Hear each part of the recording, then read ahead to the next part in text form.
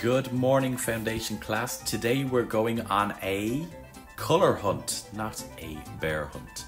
So what we're going to do is we're going to use the camera feature in Seesaw to take pictures of objects that match those colors. It'll be a lot of fun and some of the colors might be a little bit tricky to find, but let's give it a go. So when you open up the activities, you will see on the right hand side that there are different slides with different colors. Here we have to find a blue object. So I'll open up the camera feature, I'll find my blue bottle and I'll take a picture of the blue bottle. Then I can resize it by grabbing the white circles and making it bigger. When it's time to move on to the green slide, I'll find a green object. Here I found my green work tie and I took a picture of that.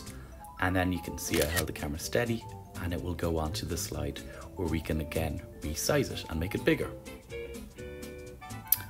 Once you've taken all the pictures, you can go back and label them all if you have time. So here you can see I've changed the text to read bottle and I've changed the color to blue to match the blue bottle. I've also done that with my green tie here and you can have fun doing that as well, guys.